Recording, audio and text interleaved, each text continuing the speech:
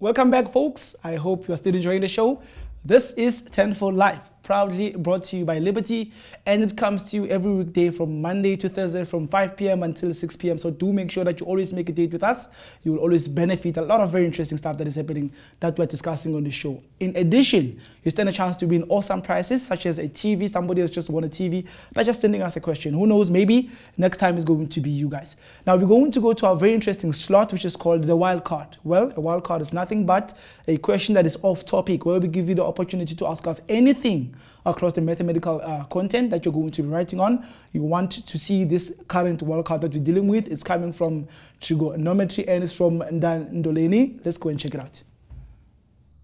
Hi Tenfold, please help me with this question. Right, thank you for that question, Danduleni. Very nice question indeed. It's a trick question, guys, that is asking us to prove that the left-hand side is equal to the right-hand side. Now, in trigonometry, I always tell people this. You need to know all the 7 wonders. I call them the 7 wonders of trig, all the subtopics of trig, because any one of them can be asked inside the other one. Right, but this one is coming straight from proving identities, where we have to prove one side is equal to the other side. Now, generally speaking, you just need to pick one side and simplify it until it looks like the other one. So you just pick the one that is a little bit complicated, or the one that you feel like you can do something on, work on it. If you get stuck, go get the other one and simplify it until it gets somewhere. The somewheres must look the same. If they do, then you have proved that those things are equal. Right, so now let's go and check out what this wildcard is saying to us. It says to us that we need to prove that the cos of 3x divided by the cos of x is as the same as 2 cos 2x minus 1. Okay, cool. So once I look at this, before I even go anywhere, I just simply see that we actually have an interesting double angle that is going on here. The double angle of cosine. There's actually 3 of them in total. If you remember, the expansion of the cos of something plus something else, right? Cos of a plus b is actually going to be cos. So it's cos a, cos of b. If it's a plus, you're going to say minus sine of a and sine of b. I'm writing this because I can see we are dealing with cosine. I'm hoping that this is going to do something here.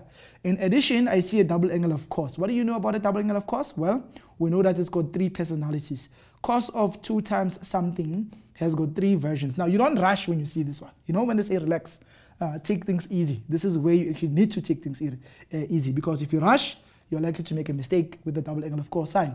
Don't touch it until you are done with everything else and there's nothing you can do on it. So this can be expressed as cos squared x minus sine squared x.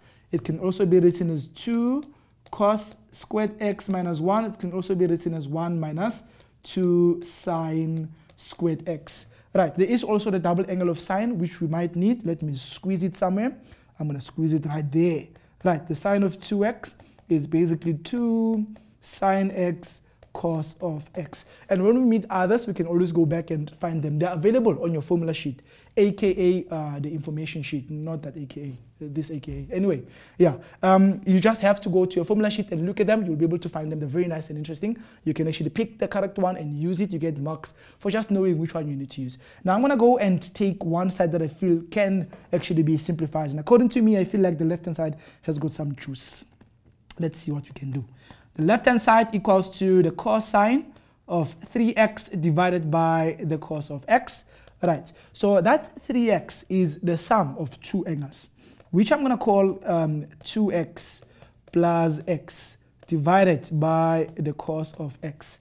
Let's run with this and see how far we can get with this very exciting identity. According to expansion of cos something plus something, it's actually going to be cos. So it's cos 2x times cos x. If it's a plus, you'll say minus sine 2x times sine of x. Everything divided by the cosine of x. Now, there is a very interesting identity, a skill. It's an algebraic skill that I always use. It says if you've got a plus b over c, you can simplify it to a over c plus b over c. You can actually share the denominator in this case and give it to each one of the terms that are on the numerator. I'm going to apply that technique where if you look at this, this is going to be my a and this is going to be my b. So I'm going to share it to all those that you're looking at right now. So I'll say, okay, this is cos 2x multiplied by cos x divided by cos x minus sine 2x sine of x divided by the cos of 2x. So let's see what happens if you check this. You'll notice that cos x appears on both sides. So this cos x will cancel that cos x on the numerator. They divide each other to give you a value of 1, which when you simplify, you will now be sitting with cos of 2x minus. Now here, something very nice is happening. There's the double angle of cosine, of sine. Sine 2x, which can be written as 2 sine x cos of x. And that old sine x we've always had there, I'm going to actually bring it back, which is going to be sine x divided by the cosine of x. Right, if you simplify further, you will notice again, we do have cancelling terms. This cos x can cancel that cos x there, leaving us with something very interesting here. Cos 2x minus 2 sine x is actually 2 sine squared x. Now, since everything must be in terms of cos, if you look there, what we are proving only has cosine. There's no sine of it. So sine must go. Right, so I'm going to have to do something about it. I'm going to use the squares identity. Right, remember sine can be written as 1 minus cos squared x, which will simply simplify to cos 2x. If you multiply, you are sitting with minus 2, minus times minus is positive 2 cos squared x. Quite nice and very awesome indeed. Now, I want a double angle of cosine since the right-hand side you're proving has double angle of cosine. So I'm going to leave this one, cos 2x. And I'm going to manipulate myself. I'm going to manipulate this one for myself so that it actually is going to suit me. I'm going to put first this 2 cos squared x. The minus 2, I'll call it minus 1 minus 1. If you remember, one of the identities is this one. One of the squares identity, the double angle identity, of cosine is 2 cos squared x minus 1. Then I'm going to take it there and say we've got the first cos 2x, and we also have, there's another one, the second one is also another double angle of cos, that's cos 2x minus 1. When you add them, you will simply get 2 of those guys, 2 cos 2x minus a 1. And then finally, you're going to say, therefore, the left-hand side is equal to the right-hand side, which is basically what we had to prove. Very nice indeed and not complicated at all. As long as you understand your expansion formulas and your double angles, you'll be able to actually have fun with this. Thank you very much for that wild card. We're still coming back with a lot of very exciting content. Don't go anywhere. Stay with us.